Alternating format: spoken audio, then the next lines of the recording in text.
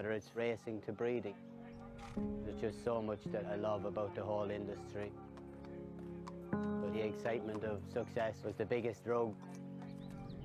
There's nothing that replaces the buzz of race riding. If you're in the front line of battle, you'd want him beside you. Oh, Jack, how's far? Well-mannered, serious, dedicated. Loyal, consistent, reliable. Very few people you will meet ever in your lifetime have those traits as strong as Pat has. You couldn't say enough good things about him. In this business where a nose makes a difference, you want somebody who is absolutely steadfast, and that's something that you've always had with Pat Smullen. I never had to worry too much about it. I got on a horse, I'd say I was about 12 years of age. I had a Welsh mountain pony that was in the process of being broken. It was as wild as a goat. I fired Pat up on him and he seemed to stay on anyway. From the minute I felt the speed of a thoroughbred, that's when I decided I wanted to be nothing else other than a jockey. He's a natural rider.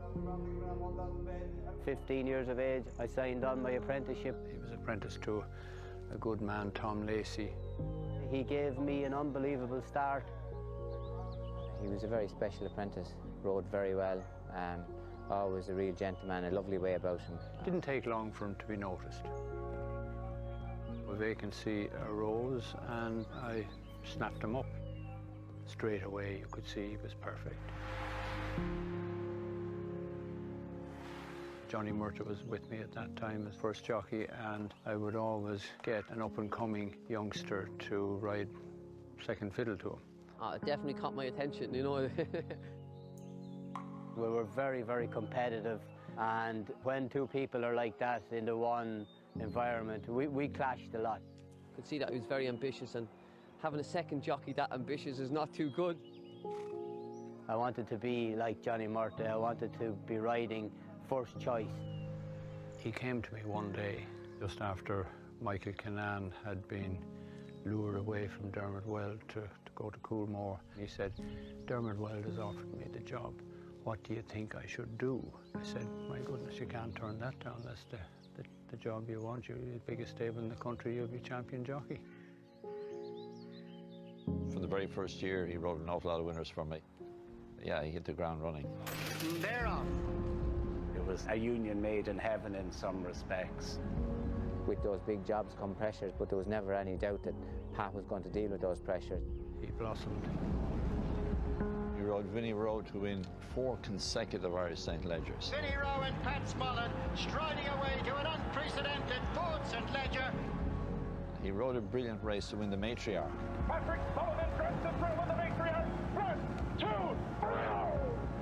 One horse that I felt was very important was Free Eagle for Moydlair Stud. His first Group win was in the CL Wells Stakes. His first Group 1 winner was in the Moydlair Stud Stakes. They were lovely synergies that, you know, 20 years later he was riding for these people on a regular basis. When he won the Irish Derby from my mother and Grey Swallow, it was a very special day. It is Grey Swallow who wins the Derby for Pat Smullen and Dermot Weld.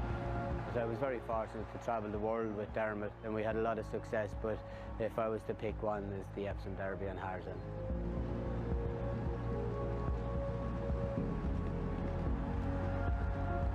When you start to dream of being a jockey, the first race that comes to your mind is the Epsom Derby, so to be able to achieve that was something very, very special.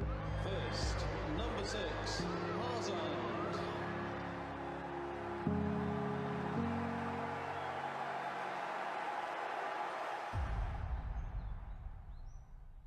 Pat Smullen, the 9 times Irish champion jockey, has been diagnosed with cancer. He was at his prime. He looked so well and he was so fit. Worked so hard at his career.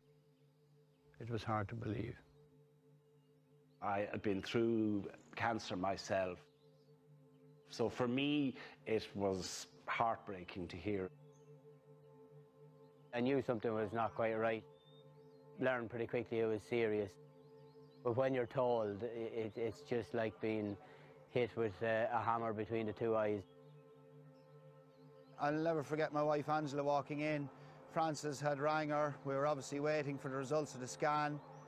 And I just knew by her reaction, by the way she looked at me, and it was just devastating.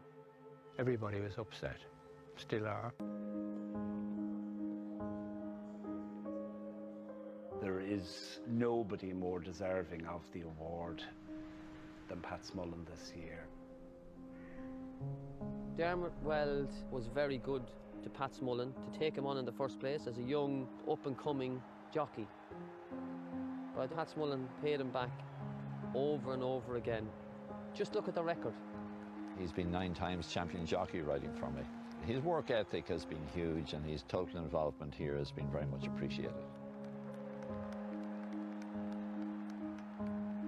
I owe Pat Smullen a lot. He set me up in business, we became great friends, and even got me a wife out of it. He was a total professional. Everything he did, like he gave it all in every way, and that's the way he is as a human being.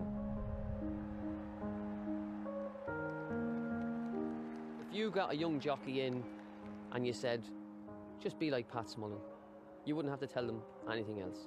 What more can you ask for somebody to be the one that everybody should aspire to be like? He's the professional's professional. He's never been anything but an absolute gentleman, and the affection that people in the industry have for him is so evident, it's so obvious, and it is so heartfelt. I'd like to think that throughout the 25 years that I was a jockey, that I conducted myself in a proper manner, and I think that's something to be proud of.